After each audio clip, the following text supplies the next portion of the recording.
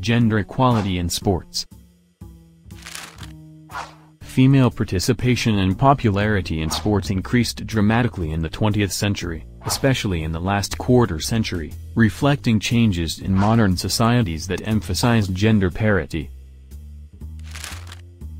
Although the level of participation and performance still varies greatly by country and by sport, women's sports are widely accepted throughout the world today. Although there has been a rise in participation by women in sports, a large disparity still remains. Before each ancient Olympic Games there was a separate women's athletic event held at the same stadium in Olympia, the Heraean Games, dedicated to the goddess Hera. In the first Olympic Games in the early modern era, which were in 1896, were not open to women. But since then the number of women who have participated in the Olympic Games have increased dramatically. The modern Olympics had female competitors from 1900 onward, though women at first participated in considerably fewer events than men. Women first made their appearance in the Olympic Games in Paris in 1900.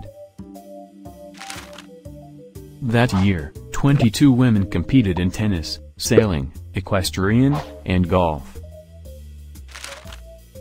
In the 21st century, Heather Watson and Fu Yuanhui broke one of the last taboos in women's sport when both openly admitted they were menstruating. Watson after a self-described poor performance in a tennis match in 2015, and Yuanhui at the Olympics in Rio de Janeiro. The 2012 London Olympics were the first games of their kind in which women competed in every sport. The fight for women to gain equality on national levels and in professional leagues, in terms of pay and better funding, has continued. The pay gap in women's sports is a controversial and significant issue.